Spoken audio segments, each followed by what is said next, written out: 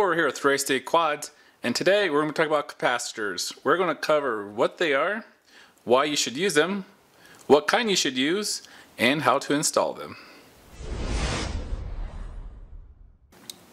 First off, what is a capacitor? Basically, it's just an electrical component that stores electricity in an electrical field in units called farads, which was named in honor of Michael Faraday. They come in many shapes and sizes, and are used in many devices such as power supplies, radios, and computer memory. Why use a capacitor? Well, these little guys will soak up voltage spikes from active braking from your ESCs, and that will prevent damage to your other electrical components in your system. They reduce electrical noise, resulting in a cleaner video. They will also prevent desync issues, and in many cases can actually be more effective at cleaning your video than a power filter can be.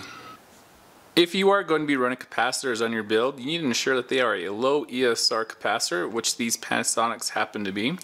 And basically ESR stands for equivalent series resistance, and it's kind of a complicated thing, but it basically means they are an ideal capacitor.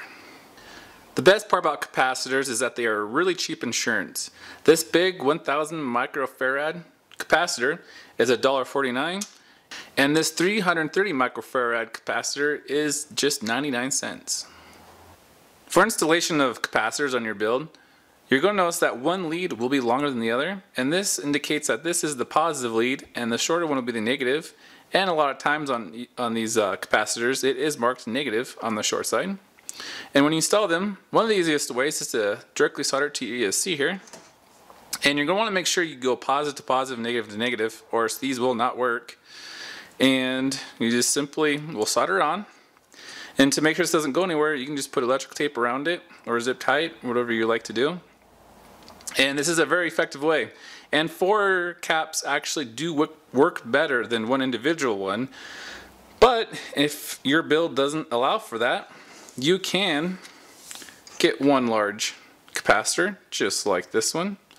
And again, short negative, long is positive, and you can wire them right into here and just secure it down to the back of your frame.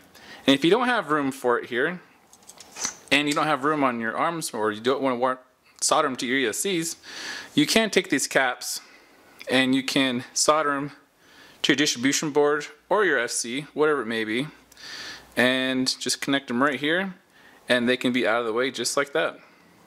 If you have a 4-in-1 ESC, you're pretty much stuck to one option, and that is just to get one big capacitor and solder it to the power leads coming in from your LiPo, just like this. This large one measures about 26 millimeters in length.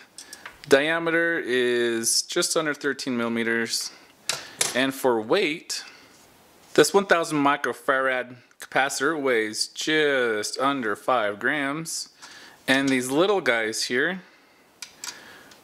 that are 330 microfarad weigh in just a little over 1 gram, and size wise we're looking at just under 12 millimeters in length and about 8 millimeters in diameter. These low ESR capacitors are made by Panasonic, and they are on the smaller side for how many microfarads you get for each one, and there will be a link down below if you're interested in purchasing them for your quad. I'm Corey with Tri-State Quads, and thank you for watching.